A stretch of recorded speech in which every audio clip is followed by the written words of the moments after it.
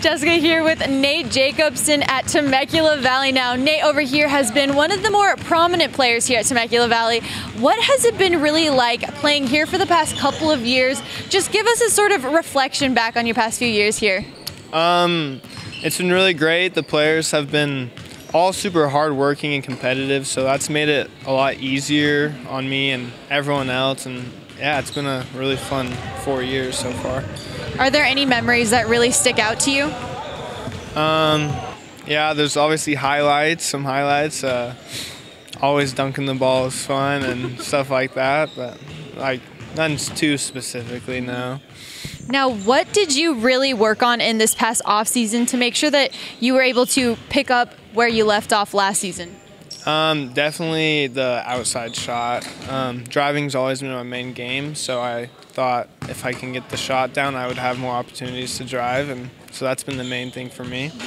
Now you guys have a couple games under your belt after playing in a few different tournaments. How would you say that you guys have been performing so far this season? I say we've been playing all right. Like, definitely not to our full potential. We've had a few breakdowns that we're working on, and defense is definitely something we're trying to fix. But I think we'll pick it up and start doing better. Here you are in your senior year, final season here at TV, and here you are as a captain finally. What has it been like to now take on that leadership role and help lead this team? There's times where it's been easy and there's times where it's been hard. Obviously, keeping the guys going strong with good attitudes off of the court's the hardest part, but it's been good because I've had some other leaders on the team that have been helping out too. Yeah. Now, of course, speaking of the leaders of the team, what is a piece of advice that maybe Coach Armstrong or any of the coaches have given to you and the team that have really resonated with you? The one is definitely that great teams are coached by the players, not the coaches, and so that's been a big thing for me.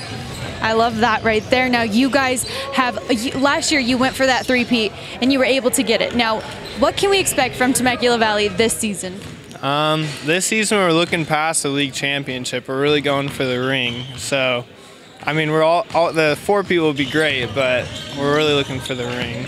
You're looking to go well past that.